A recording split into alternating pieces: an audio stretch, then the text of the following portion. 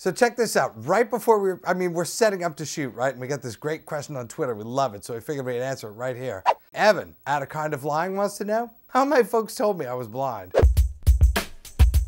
See, I was born blind, so it's sort of all I've ever known. I don't know if there was a particular day when they sat me down and went, listen, kid, we got bad news for you. You're not like your sisters. You can't see. What does that mean? I don't know if there was a moment where I realized that other people could see and that I couldn't. I mean, just because everybody around me could, right? That's all I've ever known. I never met anybody who couldn't see for a long time. I think the voice inside my head was saying, you know what, it's okay. I mean, everybody else can see. It just was the way life was and is. Because it's our own normal, right? I mean, everything you do, like your life is completely normal to you.